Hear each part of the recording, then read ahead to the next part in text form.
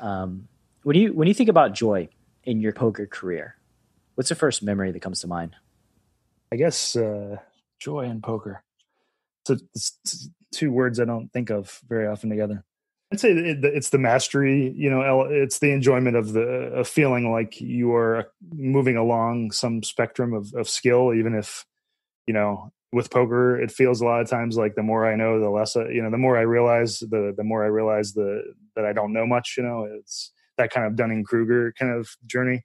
But I'd say, for me, the enjoyment of poker is feeling like knowing that I got better at something and knowing that I have that capability. It gives you confidence. It gives you joy, I guess, if you want to put that name on it. But Why, I guess that's it for me. why the antagonistic relationship with poker? Considering this is what you do, right? Like, well, not so much anymore.